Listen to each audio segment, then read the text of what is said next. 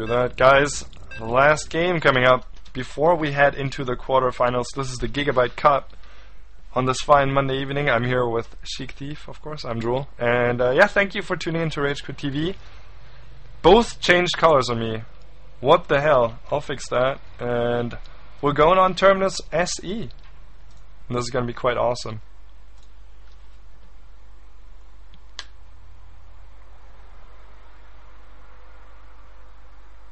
Yes, it is. That was a Our quick next reaction ZVP. timing.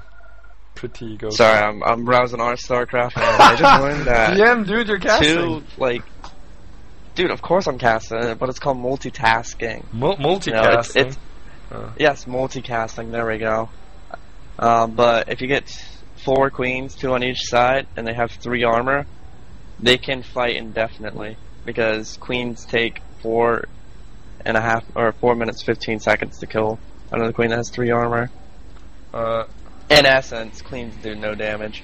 But anyways, let's not talk about that, since it won't happen ever unless some massive lolzery goes on. But we're gonna have Navi SlaViK, the red Zerg spawn on the 12 o'clock, going against the orange Protoss, Cutezerg, who is not actually a Zerg player and is actually going for a Forge fast expand here on Terminus SE, where your fast rocks are.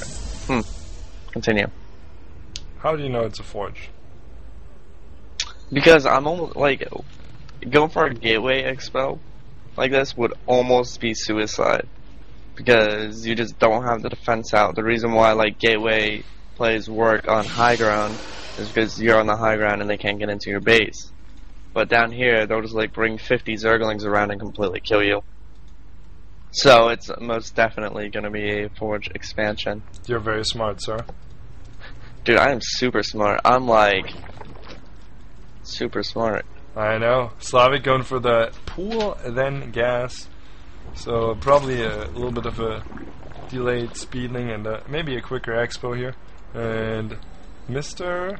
Cutezerg, who's gonna completely mess me up with this name, grabbing the Nexus before anything. AK Nexus first, and then he's gonna wait for some money. Throw down the forge just as you said. In just a second, there it goes. It goes. Interesting placement. So he's gonna wall off this close to the ramp side. Not gonna opt for a wall off of the whole choke. Or maybe he is. Maybe he just wants to make an arc with his buildings, which wouldn't be stupid at all. Would be smart. I almost feel like some players should just like forge fast expand all the way at this like choke that's farther out that also guards your backdoor rocks. It's a smaller choke, and then you could take a really fast third and not have to worry about those rocks. But maybe that's just spreading yourself too thin. I do think so, yeah. It's kind of awkward. You'll not profit from any cannons when you're getting dropped or something. But I like the idea. Maybe we'll see that. Maybe you should try that. You're a pro off-racer Protoss now. And we see Lings come in, probes having been pulled for defense here. A nice trap on the cannon. Now the cannon will take care of the Lings. Very, very good probe micro by Cutezerg, who's not actually a Zerg. Who knows, he may be lying about being cute as well, but I don't know. Never seen the guy, never met him. Who knows, maybe he's not even a girl or something. Maybe. Yeah. It's a girly name. We're gonna see another cannon go down for Cutezerg. He is killing that supply depot. He's like, no, get out of my base. Yeah, and I like this. Those guys really can mess up your building placement as tiles. And now Zealot and probes do take out this Ling threat, which is really nice, and that leaves.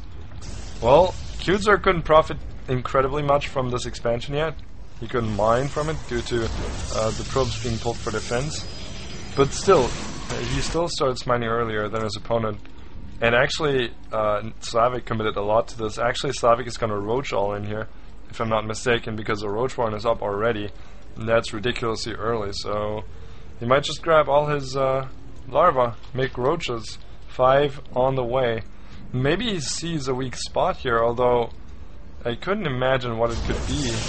Like, there's a single pylon there close to the ramp that looks a bit weak. but still, I mean, it's an all-in. Not sure if it's gonna work, and it has to work for SlaViK to win the game. I'm Mr. Obvious today. So yeah, what do you think this is gonna do? I'm not sure if it's gonna work. I mean, he's gonna have a few roaches. He's gonna have the links. I mean, a weak point definitely is this pylon over here by the ramp, and that's really the only point he can actually attack. I don't know, he might be able to get into the main or something and go from there, unless he decides to go through the backdoor rocks. But other than getting into the main, he's not gonna be able to do too much. We're gonna see maybe more cannons go down. Yeah, he needs more cannons. He has at least one cannon to view, and here we go. The roaches are targeting the cannon. That goes down. That leaves this pylon completely vulnerable. And now roaches coming in. Probes defending quite well. Really good micro by Cutezerg here, taking out all the links with pretty minimal losses, but cannons not going up in time. And yeah, he's making 2 cannons in a pylon here, but they're getting taken out. I think SlaViK has a very good shot at taking this. Very strong all in, and it always, or in a lot of cases, works against Protoss players. Now that one cannon is still up, does get powered by that one pylon that's getting taken out, so bit of trouble for Mr. Cutezerg. I would have to agree. This pro's getting a good surround. Cutezerg saying well played, congrats, and then a smiley face. And then, yeah. Wow, wow, wow. Quick game, and that leaves us with 8 players who go to the quarterfinals, and I will totally give you a rundown of those as soon as I find my Firefox. It is going to be